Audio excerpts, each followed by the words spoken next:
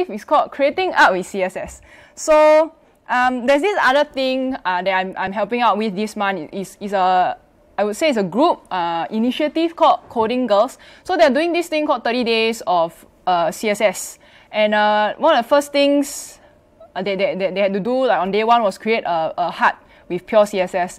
And turns out that to create a heart with pure CSS, it's not a lot of lines, like maybe 20 lines, right? But if you're someone who's completely new to CSS, it's like nonsense. Like what's this? What's this transform? Then what's this pseudo element? Why got two double colons? All this nonsense. It's some of the things that I took for granted because like you use it in your daily life, then you don't think. Then if for someone who is new to this, you're like, this is ridiculous. I'm out. Then just walk away. So cannot. We must try to like explain. But the point here is that creating art with CSS, right, you can boil it down to, it's as if you are creating a vector image on the screen. So what CSS gives us is there are a number of properties, not a lot. I think about 4 or 5 I'll cover today. Once you combine, right, you can pretty much do anything. Later, then maybe we'll like there were a few really amazing like code pen art going around like in February. Later show. Today we'll boil it down to the basics. So, yeah, okay, I must talk about myself. This is me, and that's me in emojis. Moving on. Jing has a day job. Somebody is paying my CPF. I work for a company called Nextmo. Nextmo provides stickers. Actually, we do communications API. So if your app need to do like SMS or voice, whatever nonsense, right? Yeah, can use our APIs. I'm sure that's not how I'm supposed to introduce my company, but hashtag haven't fired me yet. So the introduction to this whole thing is there's a musician. He's called Taiko. His music is like got no lyrics one, so it's quite good like if you're working and then no words, then can just listen. It's a bit electronic. But what's nice about his album covers, like some of it, like he has some other more artistic album covers, but out of his discography, he has like 4 albums, right? If you look, the album covers are just geometric shapes, okay? And these geometric shapes, right, can be recreated in pure CSS. So this set of slides is HTML CSS ma. Later when I share the link, you all can just go into it, inspect element, like, it's not showing up. Hang on, move over. Yeah, so it's CSS lah, it's CSS. I'll explain how this becomes this. So this is an example of what is possible with just CSS. Can do until like that, yeah. So first things first, shapes are very important. If you can draw shapes, you can draw anything. So first of all, this be a circle. To create this circle, you only need 5 lines, and the key line is border radius. Border radius 50%. So everything. Okay, this is not necessary. This is just to make it centered. But yeah, border radius 50% can create circle. Point number 1. Point number 2. You can create triangles with CSS. And how this actually works, right? Because usually most of us will just go and Google CSS triangle, copy and paste. But how it really works, right, is this is just a normal div with, I made a border like super thick. And then I gave each border different color. So you can see when we do a border property, we usually set like one value, so everything is even. But border is a shorthand for all 4 sides. So if you set each of the 4 sides individually, right, where the borders meet is actually a diagonal. So if your div, right, got borders but don't have height and width, it could become like that, right? So if you don't want to do all 4, right, you just do one side, you get triangle already. So ta-da, get triangle. So the code here, right, for this particular case, the top and bottom is the top triangle and the bottom triangle transparent. Then the left side got color can now. And then based on how you want it, if you want it, this is facing that side. Regardless of where you want it to face, you just adjust which borders you want to use. So that's the trick behind the so-called border triangle CSS trick, whatever you want to call it. So now you can create circle and you create triangle. Okay. Another very good shape for creating art is trapezium. Trapezium can do a lot of things. Actually, I created a trapezium because the album got like this triangle trapezium thing. And trapezium must a bit play cheat. How to say? Because technically it's not really a trapezium. It's actually a rectangle. Then you chop off on the 2 ends using clip path. So clip path is one of those properties that, if you notice, is like a mathematical function. So it's a polygon function, and each of these values is xy coordinate, xy coordinate, xy coordinate. So what happens is that is first value x, second value y. So it tells the browser the shape that you want to clip. So every div is a rectangular box. This shape tells the browser like you clip off based on this polygonal shape. Sad part is that not supported in H or IE. So if you're using H or IE, then you see a rectangle. You can ask your audience to like, just imagine that it got clipped. No lah, but so that's a slight limitation. But now that you have the ability to create these three shapes, you have quite a decent starting toolbox to go with. Next, pseudo elements. So Ted talked about this, about how he used it for his custom checkboxes. Pseudo elements are good if you don't want to make your so-called artistic creation like a lot of divs. So you can sort of get away with like 2 less divs, because the pseudo elements, each of them can become like one div that you can play with and shape. The thing about pseudo elements is that, say your original div using is dot element, right? The pseudo element before and after will be children. There will be children within the parent element. The key line is that you must set content. Empty string also can, but it must have this property. Otherwise, the browser is not going to render this pseudo element. I think officially, according to the spec, right, pseudo elements are used to sort of access content that is not existent in the source. So basically, a pseudo element, right, if you go and right click inspect element, or if you look at the source, you go and view source, right, it's not there one. It's called generated content. And in order for generated content to be sort of, to make it manipulatable, right, you must have this content property. So this is the key line. Do I have? Yeah, okay. At least have empty quotes, not with, okay, yeah. So one thing to note is that it's not in the source. So that means if you have like legit informative content, right, don't put it here. Because people who use screen readers, they cannot access the content. The screen readers will read from HTML source. Any generated content won't show up. So you can use it decoratively, no problem, but try not to, not try. Definitely don't put any important informative content as a pseudo element. It's just not good. So that's pseudo elements. Gradients. They also mentioned gradients.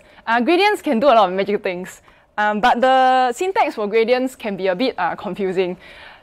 If any of you, and I think only Chen was there, there was this one particular CSS meetup which clearly only 6 people showed up because I changed the value at the last minute. Yes, I do this kind of thing. I explained how to read these CSS syntax definitions. Yeah, there's video evidence of that happening. You can go and scroll through the archives. I think it happened 2 years ago. But basically, this is how CSS specifications are written in the spec. Among all the words, right, they will explain to you, this is the syntax that they use to define the property itself. So it looks a bit complicated, but basically when you use a linear gradient, it's a function. It's a function, and then each of these notations got meaning one lah, but I'm not going to go through, right? So basically this means, the angle brackets means it's like a set, so it's like either or. This single one means can only have one, so either you angle or you use side or corner. The question mark means optional, and then the angle bracket just is a representation of list. So color stop list actually means color stop, and then this means 2 or more. So minimum 2, maximum unlimited for color stop. And where color stop just means color and length percentage. Length percentage optional. So yeah, the syntax is a bit complicated, but first of all, let's understand that gradients can be used in any property that accepts images. So background, you can use background image, so you can use linear gradient. You can put it on background, or you can be a bit more specific, put on background image. List style also can use gradients if you want to like make a bit more fancy list style. So the first argument specifies the gradient line. Gradient line means like the angle. So now I'm talking about linear gradient only.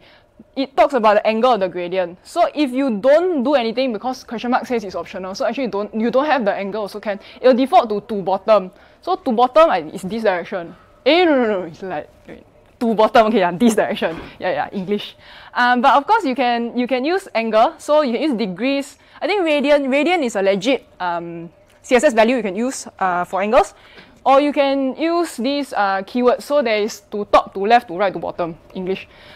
Color stop list is made out of a color and a length percentage. You can use fixed lengths, but ideally try to use percentage because if your div changes, if it's responsive and changes and your color stop, the position where it stops is fixed, right? Your gradient might go off. So percentage is a safer bet. So then you need at least 2 values for a linear gradient, because if you have only one value, then it's not a gradient, it's a solid color, right? So between 2 color stops, the line is linearly interpolated. So what you can do is, live example, if you don't do anything, so this is the most simplest code. It's just linear gradient orange green, this color orange, this color green. The browser will automatically sort of make a smooth interpolation from top to bottom. To bottom is the default direction. So this is the simplest way to do a gradient because you don't define the color stop. So if you want a more complicated gradient, for example, maybe I want more green, then I might want to define a color stop value for say orange. I could say like orange 10%. So then orange 10%, then it will start greening a bit earlier. So that's how it works. Because of this behavior, right, we can use gradients to actually do like solid color. So in a way, if you only have one div to play with and you wanted to do like stripes of different colors, right, you can hack on the gradient property. So if you want to do a clean color stop, you just need to have the color stop at the same value. So if you want a clean stop, right, I think I wrote some words about this. Go back. For a clean change between 2 colors, have 2 color stops at the same position. So if you want a clean stop for 2 colors, you need at least 4 values. So you are saying orange to orange 50% is one color, and then green starts at exactly the same position, and green to end is the same. So that's how you get a clean color. So if I want another color in between, I'll add another another 2 values depending on where. So if you remember the first 2 album covers, they were like stripes across the circle. It's a gradient trick. Yeah, it's just only one div, but gradientified. Hashtag what is English. Another trick you can use is box shadow. So you can actually do multiple box shadows. The most normal use of box shadow is, I don't do it here, but like you sort of, make your buttons look a bit more fancy, like 3D effect, got shadow at the bottom, that kind of thing. Yeah, very normal. There's like single box shadow. But you can have like multiple box shadows. And the syntax for box shadow, nobody can remember. Okay, maybe you can remember. I cannot remember. But there are 4 values. I cannot remember which does what. So can always refer one because Google is your friend, yo. So the first value is horizontal offset. Means you can shift the shadow along this axis, and then there's vertical offset is the second value. Third value is blur radius. Blur radius determines how big the box shadow is, and then the spread radius, if you have it, it will blur out instead of being a solid color. Oh, sorry, it's 5 values. Last one is color. So actually, your box shadow can be like a different color. So this was the logo on each of the. I think not all of them had. 3 of them had this like set of dots, but all the dots are the same. So instead of wasting like 6, 7, 8, 9, 10, instead of wasting 11 divs, right, you just use one div and then box shadow the rest of it. So if the particular piece of art you're looking at has this sort of repeat pattern, right? Don't waste this, just use box shadow. Unfortunately, I cannot make the box shadow be different. So it's a shadow so it has to replicate exactly the same. But if you want, if your shapes are the same and they just need to be positioned differently, can consider using box shadow. Oh, Flux turned itself back on. Hang on, guys. Yeah, it's like, oh, the sun just set. Is this a hint? Someone is telling me something. Hui Jing, speak faster. Until sunrise. Yeah. So for this particular scenario, the shape is a circle. This 1 px by 1 px doesn't really mean anything because the shape, right, of the box shadow is determined here. This is just to have, just to make sure that my element is rendered. So there's a minimum. I think, if I'm not wrong, I think it's this one. Cannot be sure lah, because this actually what we see is the entire box shadow. Because the 1 by 1, right, is almost not visible. So horizontal offset, vertical offset. For the what's this? Blur radius. Blur radius 0 because I wanted it solid. If I set something here, right, it would diffuse. It would be soft. Then it won't get this effect. But if the effect that you're looking for is soft, then this value won't be 0. Then 0.5 is the spread radius. So that's the size of my circle. So if I made this, it'll be a bigger circle. And then the last one is color. So this is not black. This is like some brownish weird color. So I don't know, 11 values. So this, if you need to do a repeat pattern, can try using box shadow. So I think that's about it. Oh, it still got can transform. Transforms can do a lot of things. Transform is like Photoshop in your browser. So you can rotate, you can scale, you can skew, you can translate. Very nice. Key thing to note is that it does not work on inline elements. So if you try to do transform, then like transform left, right, center, also no change, right? Check. Is it display block or not? Because if it's display inline, cannot. Must set to at least display block. So transforms are cumulative and operate from their transform origin. Transform origin, because your transform, right, you're changing the shape of the element, and this transform is applied. What the browser does is that it will read through your HTML and then apply all the styles, calculate all the position, everything nicely already. Transforms come after. So when you transform something, for example, let's say I'm going to, actually, do I have example? Never mind. I just verbalize the example. So imagine, let's say you have a square at the top, right? Imagine the square is edge to edge. If I rotate it, it becomes a diamond shape. But because the transform origin default is 50-50, means all the transforms will start from the middle of the element. So if I rotate a square, okay, I must put this cushion down, unfortunately. Branding you, hook. So if I rotate along the 50%, right, it's going to go out. Because the browser itself doesn't re-render the position, it won't like shift it down. It will just treat it like that. So this will actually go out. That's what, and this is what I mean by transform origin 50-50, and this is what I mean by the transforms happen after everything is rendered.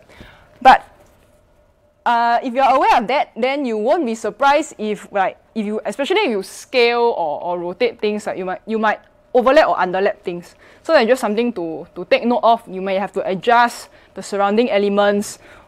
If you're using transforms, you can 2D, you can 3D. Another thing to note is, if you're new to transforms, is that they are cumulative. So if you want like multiple transforms, right, don't do that. Don't do separate ones, because cascade CSS cascade you only recognize the last one. These two cannot override. So if you had to cumulate, you had to translate, you have to scale, and you have to rotate, right? Put all into the same line. Yeah. No need comma. Just separate the function can liao. Like that. So yeah, transforms.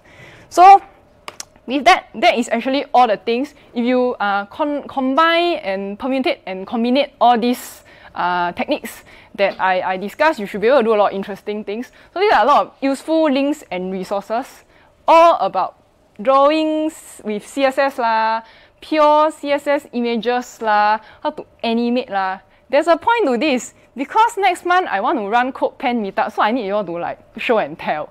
So I'm like showing you all how to do it first, in the hopes that at least 20% of you attempt. Like even if you want to come and then you show me okay, you don't come then you show me a circle lah. If you come and then you show me a circle which is a bit fancier than just a normal circle, can already. The bar very low one. Talk.CSS is not some atas conference, guys. So more effort than a solid block of color. Please come and do the code pen show and tell. You know, because I think after they send us free swag, we also must help them social medias the things, right? So y'all cannot come and show me a circle lah. Then also very hard lah. Then next time I don't want to ship us swag anymore. Okay, effort. Okay, minimum, but still need a bit of effort. Like our bar is here, so you at least you still need to step over the bar, right? So yeah, I will share this. I will share Ted's stuff. So that's that. Thank you.